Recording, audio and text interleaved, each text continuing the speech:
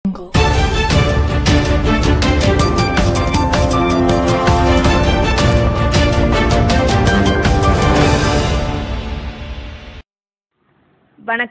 மனசாட்சி தொலைக்காட்சிக்காக கிருஷ்ணகிரியிலிருந்து கிருத்திகா.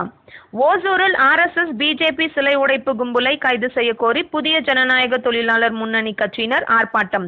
கிருஷ்ணகிரி மாவட்டம் ஓசூர் ராம்நகரில் புதிய ஜனநாயக தொழிலாளர் முன்னணி நிர்வாகிகள் RSS பிஜேபியை கண்டித்து ஆர்ப்பாட்டம் நடத்தினர்.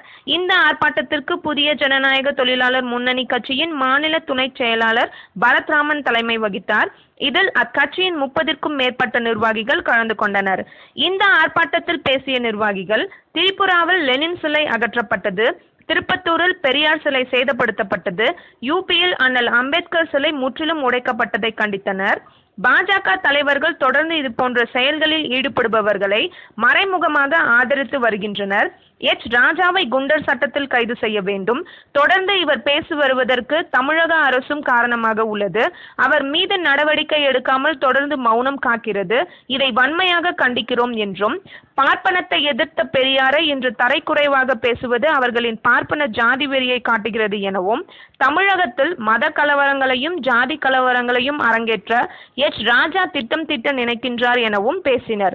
பாஜக RSS இயக்கங்களை கடுமையாக கண்டித்து கோஷங்கள் எழுப்பப்பட்டது. மேலும் இது போன்ற அண்மை செய்திகளை அறிந்திட மனசாட்சி தொலைக்காட்சியை சப்ஸ்கிரைப் பண்ணுங்க.